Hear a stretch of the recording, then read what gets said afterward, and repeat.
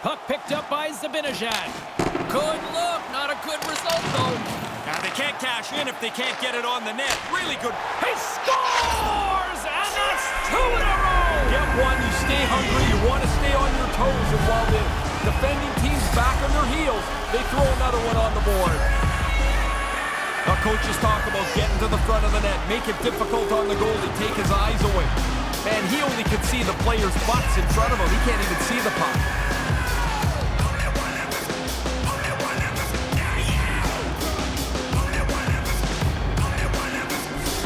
I know he didn't get rewarded with a point there, guys.